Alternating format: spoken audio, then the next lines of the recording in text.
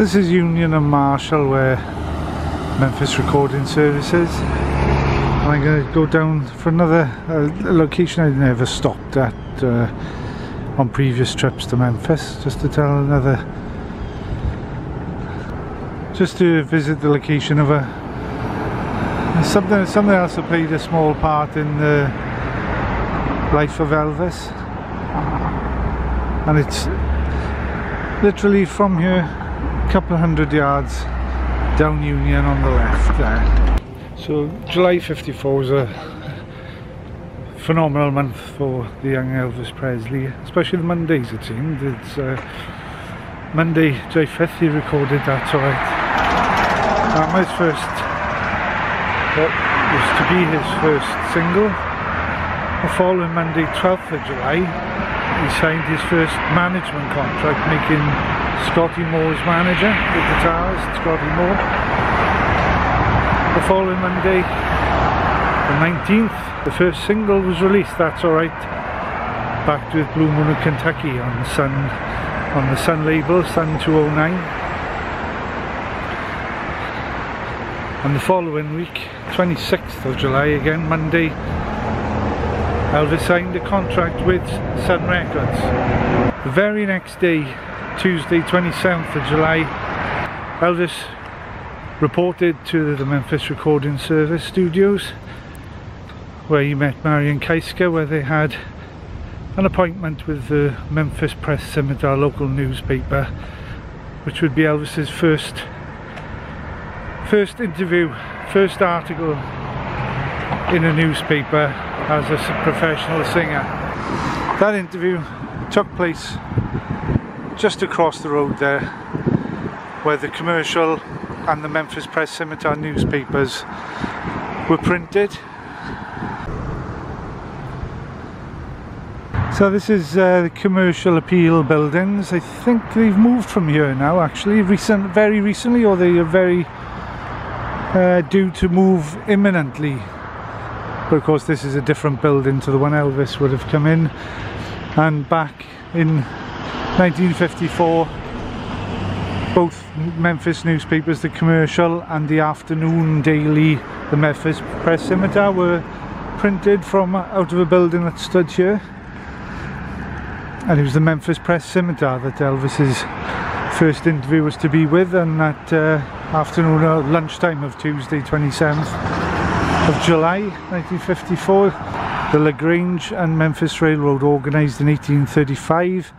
The railroad operated the first train from Memphis 4.5 miles on March 29, 1842, on the present roadbed of the Southern Railway. The depot, which was destroyed by fire February 1st, 1853, was located here. Now the railway, actually, you can see the rail lines actually went through there, because when the old newspaper building was still here, the trains actually pulled directly into the building with the newsreels.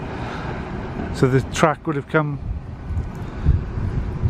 well, it would have gone over there, but the tracks came across here, and alongside the building here, the tracks would have continued over there, straight down there. And the building that Elvis entered for that interview on that day came out onto the road here.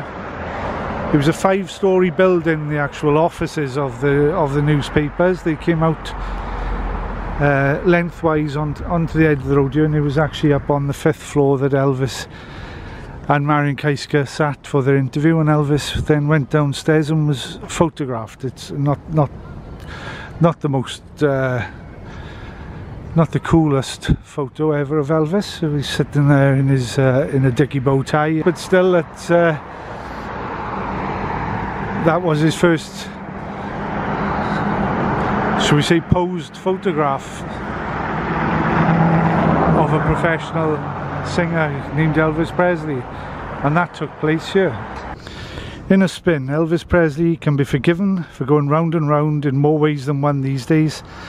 A 19-year-old Humes High graduate, he has just signed a recording contract with Sun Record Company of Memphis, and already has a disc out The promises to be the biggest hit the Sun has ever pressed.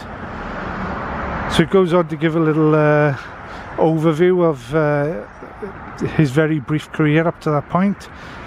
And it carries on. Just now reaching dealers' shelves, the record is getting an amazing number of plays on all Memphis radio stations. The odd thing about it, says Marion Keisker of the Sun office, is that both sides seem to be equally popular on popular folk and race record programs. This boy is something that seems to appeal to everybody. We've just gotten the sample records out to the disc jockeys and distributors in other cities, she said. But we've got big orders yesterday from Dallas and Atlanta. Sun started by Sam Phillips, former WREC engineer several years ago, has 40 distributors from coast to coast, so there's a good chance of a big national sale. Elvis, son of Mr. and Mrs. Vernon Presley, 462 Alabama, is a truck driver for Crown Electric Company. He has been singing and playing the guitar since he was about 13, just picked it up himself. The home folks who have been hearing him on records so often during the past few weeks can see Elvis in person when he's presented by disc jockey Bob Neal in a hillbilly show at Overton Park Shell Friday night, along with veteran entertainers from the Louisiana Hayride.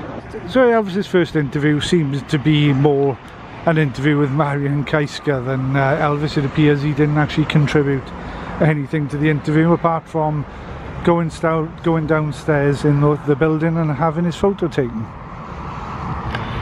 So as I said, following his first interview as a professional singer on the Tuesday, on Friday he would make his first professional appearance as a professional singer at the Overton Park Shell for the Jamboree. So that rounded off a very eventful July 1954 for Elvis Presley.